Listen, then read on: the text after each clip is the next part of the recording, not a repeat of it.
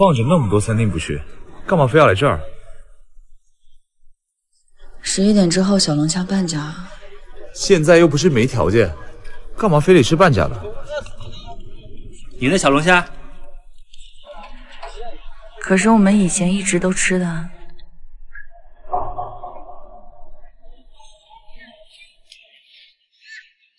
这小龙虾味道变了，没以前好吃了。真的只是味道变了吗？可这是他曾经的最爱。老板，这里要份小龙虾。小龙虾挺贵的，我们还是回家吃吧。没事儿，我打听到小龙虾每晚11点半价。小龙虾来喽！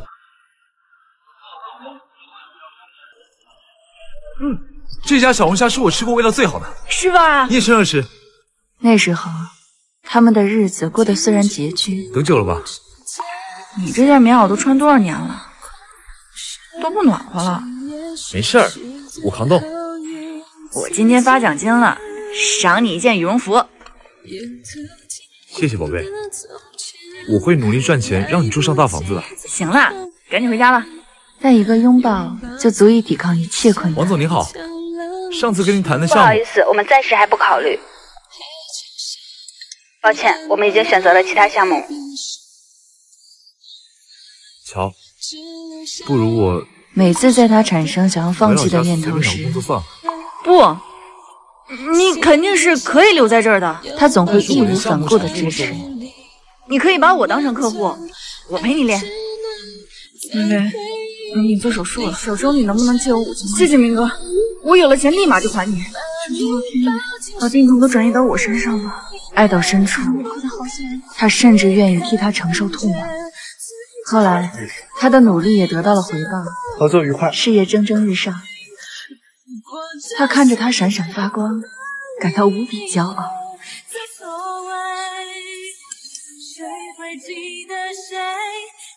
哎，周总，听说你有危险内助，多年患难与共，怎么没见你带出来过？不知道是谁传出来的闲话，我这一路走来都是靠自己的努力，没靠过任何人。原来是这样啊，陆总果真年少有为啊！大家先聊着，我先走了。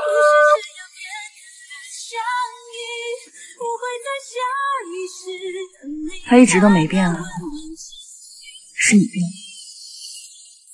也许是吧，我很满意我现在的生活，要什么有什么，这样不好吗？可这不是我想要的。那你到底想要什么？你现在想要什么我给不了你。我想要的是欠你的我都已经还给你了，我们一斤两清啊。我有时候就在想，20岁的那个少年会不会原谅现在28岁的自己？或许那个他早就消失在出租屋里了吧。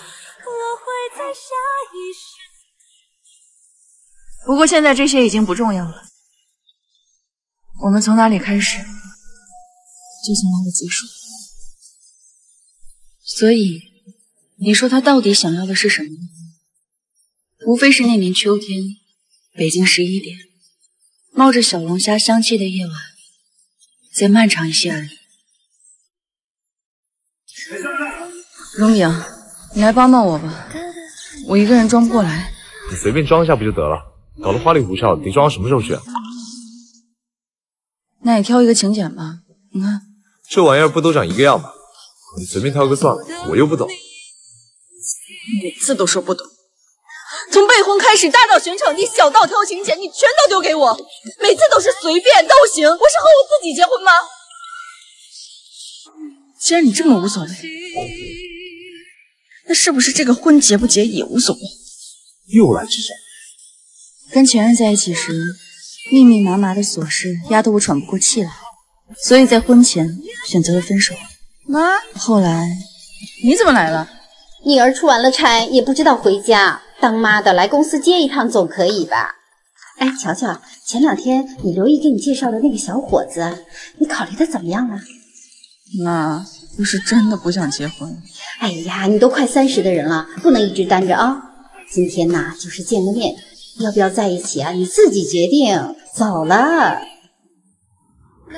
你好，我叫建伟，听阿姨说你喜欢喝咖啡，所以特地托朋友买了这些咖啡豆，希望你能喜欢。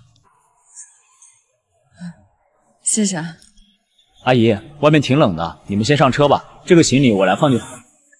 这样的态度，前任从来没有这样给过我。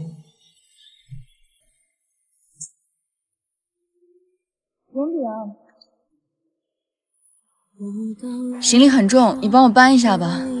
我还得系安全带下车，怪麻烦的。再说了，之前没我时候你不也可以的吗？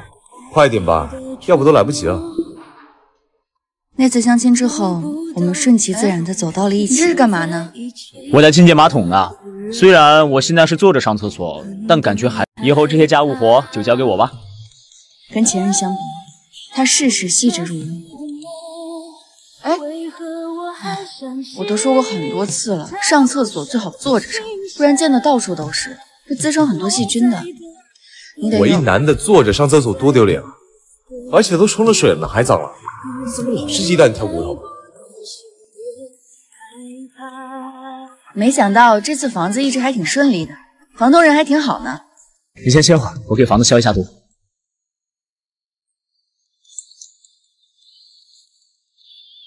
合同我们可以重新再签一版，你看真没必要闹成现在这样。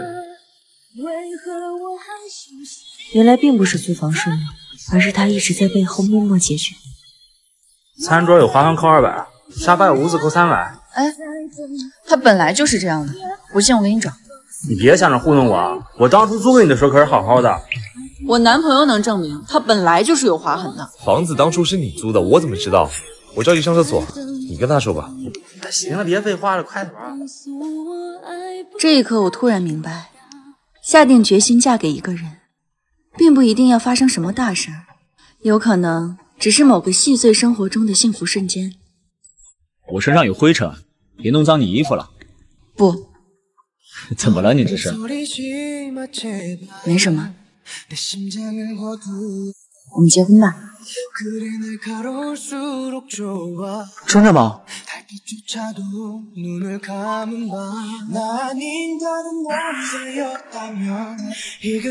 这枚求婚戒指我准备好久了，但是怕你不愿意，就没敢拿出来。房子彩礼我都准备好了。那个，乔七月女士，你愿意嫁给我吗？不愿意。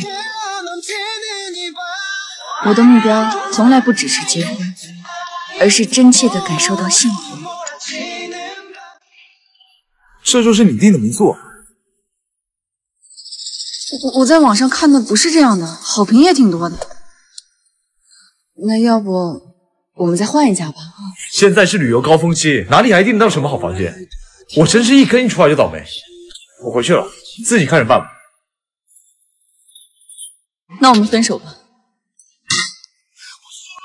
前任遇事只会发脾气指责，所以后来和现任在一起时，不好意思，我总担心他也是这样。哎，荣敏，你快帮我捡一下。你怎么提个橙子都能漏啊？真是服了你。哎，这什么味道的咖啡啊？还挺香的。生椰拿铁。可惜这次喝不到了，下次记得再给我买一杯，我尝尝。但渐渐发现，他们好像是不一样的。哎，跟我说里面有充电宝啊？那我不说你就不需要看一下吗？真不知道你能干点什么。下次咱们再去商场买一个吧。没事儿，我来弄就好。你先抱着毛豆去房间吧，别再受伤了。我做攻略的时候，没有想到门票这么快就卖完了。或许温柔和内心都会随着时间慢慢消失。你的行李箱还没到吗？工作人员说，可能是托运的时候弄丢了。你选的什么破航空公司啊？我的东西都还在你的箱子里。你先别着急，我的东西也都在里面。工作人员正在想办法找。我们先回酒店等消息吧。这下哪还有心情玩？早知道这样，我就不该评述了。我的东西要是找不稳，全都怪你。强，我刚看到那边有个咖啡店。我刚刚看你站了这么久，肯定都累了，就想着先找个地方休息一下。有时候觉得就这样漫无目的的走走也不错呀。哎，对了，我听说路边的栾树也都开花了，要不然等下我们就去 City Walk。好，好的伴侣总会下意识的替你分担问题，让稳定的情绪和热烈的爱意能够共存。